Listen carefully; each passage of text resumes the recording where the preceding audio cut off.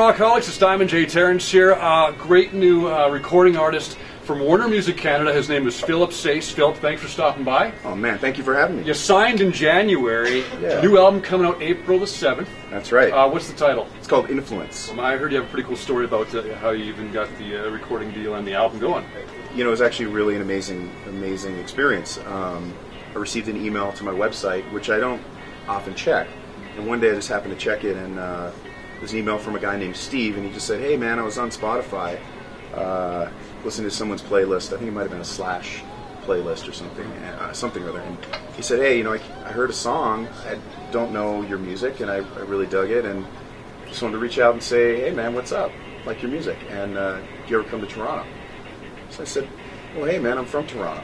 I emailed him back. I said, "Yeah, I'm from Toronto originally," and so we just sort of struck up a bit of an email conversation, and it turned out that it was this fine gentleman named Steve Waxman who works at Warner Music Canada, and he said, you got anything new coming up? And I said, well, yeah, we've got a record that we're going to put out in Europe shortly, and this is toward the end of last year, 2014, and so I sent him the record, and then one thing led to another, and there was an opportunity to collaborate with Warner. You talked about, before we were on the camera here, how you toured with Jeff Healey.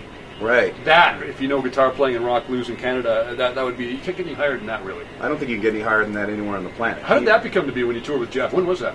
That was about, well, I guess up until about the early 2000s I worked with Jeff. Mm-hmm. So right out of high school, I worked with him for 4 years. So out of high school? Yeah, pretty much. So most people looking for a regular part-time job, you know, Pete, he's playing with Jeff Healey with a guitar. Well, he was an incredible mentor and a very generous man, and gave me a lot of room to grow and learn. So I can't project on anyone else, but for me, it's important to make room in my life to do things that I love, and I really love music, and I think it's sort of a contagious thing. When you hang out with people that make room in their lives for things that they love to do, it spreads, and I think that's a good energy that we need to put more out there. It doesn't need to be just glued to your phone all the time looking at Instagram updates. You know, I think there's a lot more to life than that. There you go, ladies and gentlemen, Philip Sayce, a Warner Music Canada recording artist. Soon, you'll see more of him very, very soon, I'm sure.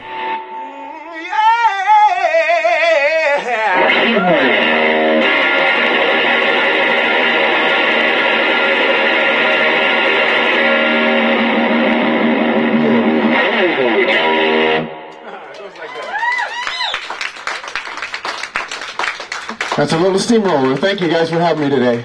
All right, get back to work.